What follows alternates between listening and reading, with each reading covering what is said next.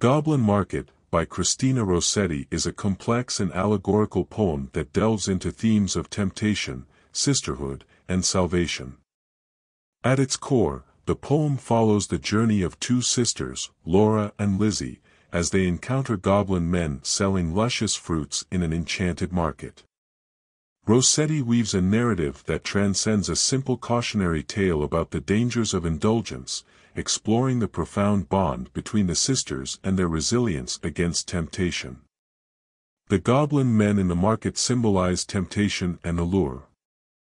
They tempt the sisters with irresistible fruits, described in vivid and sensual language, emphasizing their otherworldly and seductive nature. The repeated refrain, come by, creates a sense of urgency, reflecting the goblins' persistent efforts to entice the sisters. Laura succumbs to the allure and buys the fruits, indulging in them despite Lizzie's warnings. Her choice leads to a physical and spiritual deterioration, illustrating the consequences of yielding to temptation.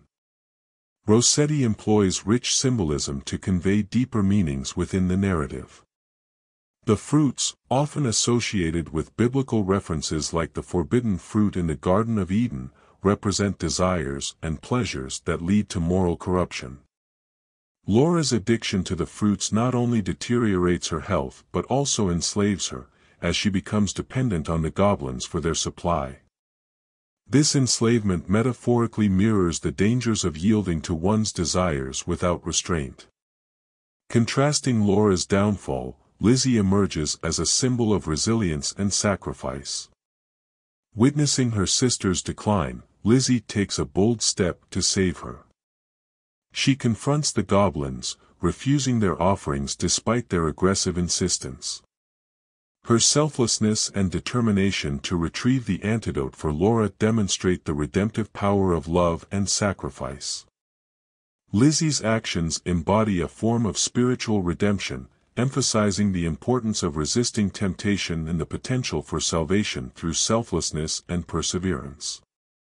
The poem's structure and language contribute significantly to its allegorical nature. Rossetti employs vivid imagery, rhythmic patterns, and rhyming schemes to create a mesmerizing and enchanting atmosphere. The use of repetition, such as the refrain, morning and evening, maids heard the goblins cry, amplifies the haunting and persistent nature of temptation, underscoring its continuous presence in the sisters' lives. Additionally, the poem's narrative unfolds in a fairy tale-like manner, with elements of fantasy intertwined with moral lessons. The vivid descriptions of the market, the goblin men, and the fruits transport the reader into a fantastical world while simultaneously delivering a cautionary message about the perils of yielding to temptation. In conclusion, Goblin Market, by Christina Rossetti, is a multi-layered narrative that explores themes of temptation, sisterly love, and redemption.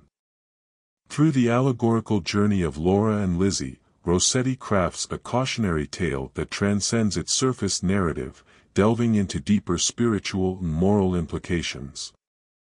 The poem's rich symbolism, captivating language, and moral depth continue to resonate with readers, inviting them to contemplate the complexities of human desires and the power of love and resilience in resisting temptation.